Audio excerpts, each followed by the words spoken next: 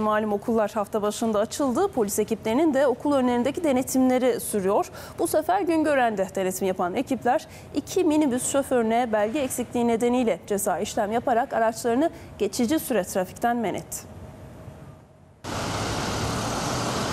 Yeni eğitim öğretim yılının başlamasıyla İstanbul Emniyet Müdürlüğü ekipleri okul çevresinde halka açık alanlarda ve servis araçlarındaki denetimlerini sıklaştırdı.